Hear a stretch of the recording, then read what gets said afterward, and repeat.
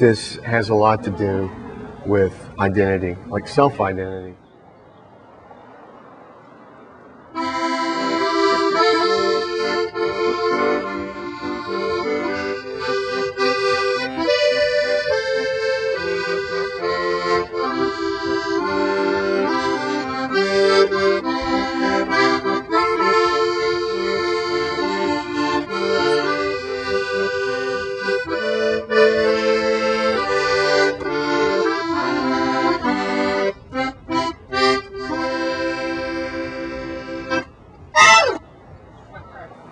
This is what I would call the historical college area of Denton.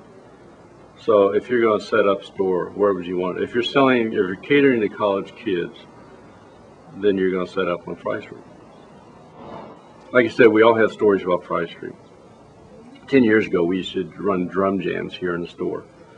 And they got so big, they went out to the street. We had the jams there. It was every Thursday night. At that time, Delta Lodge hadn't burned down yet, so they had live bands.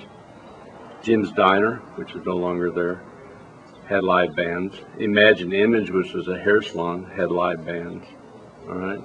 Rick's Place had live bands. Cool Beans had live bands. You had bands on the street.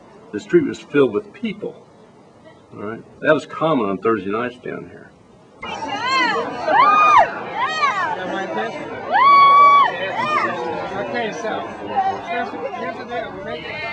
There was a sense of community, and people, when you walked down the street, you knew these people, and you would talk and visit, and a great sense of community.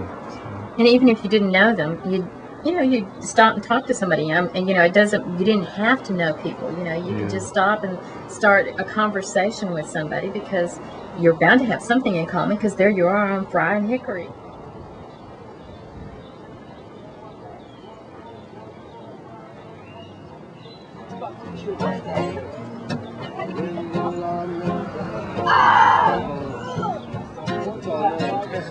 I think a lot of people, especially the younger people who seem to be more upset than some of us older folks, I think that a lot of them have never really felt the sense of community that they get here. Not to say that there won't be other generations from now on that would have their own experiences, with these particular, if they were to build new buildings there. But you just cut off everybody from here backwards as far as having some experience, shared experience. I think it would be very sad to lose something that is so distinctly Denton. The identity of the city, and taking away this area is taking away part of what it is to be a Dentonite, to live here. It's real hard to place a value by physical appearance on this area. It's in everybody's minds.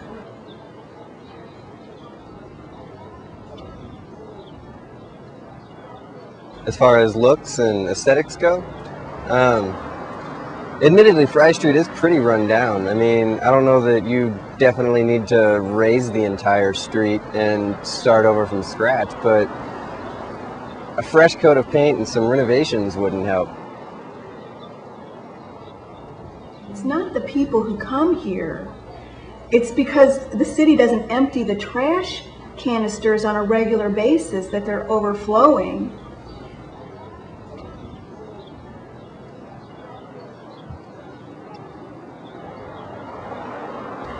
And I'm going to go back to this being an incubator for artists. The people that have come out of this, that have performed in this very space, Sarah Hickman, Brave Combo. I mean, these are people who have national reputations. Tripping Daisy, Edie Brickell, and the New Bohemians. She used to play just around the corner, and now she's married to Paul Simon. From my experience being in Brave Combo, we've taken a lot of band photos along here that have been printed all over the world, so that's something for us. Our first gig was in that building, right here. I feel like places like Denton, and I've felt like this a long time, needs to give out more support for what's made Denton famous and what makes Denton such a great place to live, and it's been art and music. That is the core. this is all part of one creeping virus, you know. I think all the virus is homogenization, you know, just that corporate homogenization. If you want it, then that's fine. You know, you can look at how Dallas has crept up 35. Now, obviously, at some point, some people threw their hands up and this is the way it is. And Denton, to me, seems like the last outpost here. You know, our Longhorns are going. You know that. All those Longhorns, all that's going, that's all been eaten up. The ones out there on the other side of Skaggs, all that land's gone. That's kind of scary to see those spaces eaten up, to see this eaten up, to see that, because if that goes and this goes.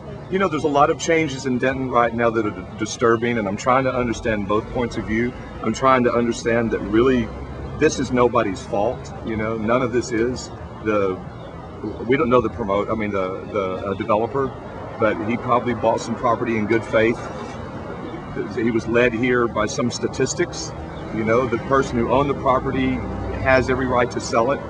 But what's happening now, this and everybody's reaction to it, is the best thing everybody can do, and the only thing everybody can do is to rise up and just express concern for the preciousness of this, you know. Denton wants to claim that it's north of ordinary, like their new slogan. They want to claim that they're different from other towns. If we were able to do something with the developer where he could have what he wanted, and then we had something we could point at that had the physical appearance and the walkability of a public, like a neighborhood centerpiece, I think everybody would be happy. To take the theme of the existing structures and do something that harmonize with that, and I mean, nobody is interested in necessarily preserving historic parking lot. Montreal, some big cities have very small areas where groups of people get together, and it saves them from being terribly cold and sterile. So put in something like an art theater, a movie theater, that would add value to the whole town. Make a bricked-in walkable area with public art. Make a small amphitheater that steps down 9 to 10 feet to a circular area with public electricity, where between 2 and 6 in the afternoon anybody can plug in and have a public music performance, you know. Make a walkable area where once a month you could let our local artists like sell their wares, you know. It's like an artist flea market. Public bronze-wise, you know, have some chairs with music stands that are permanent fixtures, which at any point a small chamber orchestra could set up and play, you know. I'd like to see some kind of nod to the Delta Lodge, which when I first came here, I drove past that corner and there was a motorcycle in a tree. I'd like to see a bronze tree with a motorcycle in it. I'd like to see I'd like to see a couch like cast in bronze. I want to see like these public, I want it to just reek of like art and music, and I want it to be like a place that's free for expression.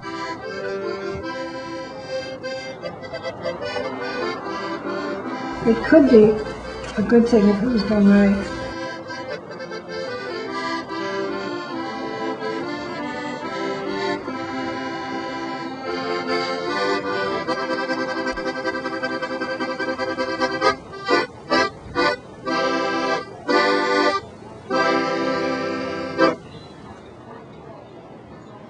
I think the story's just begun.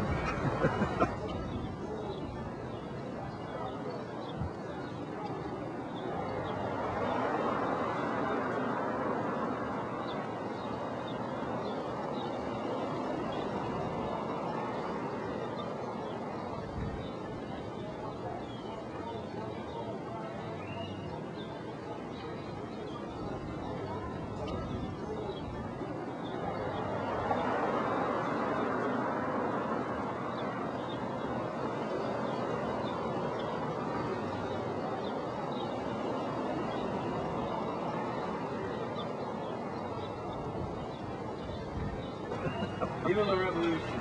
Viva la revolution! Or no revolution! Actually. Bye-bye.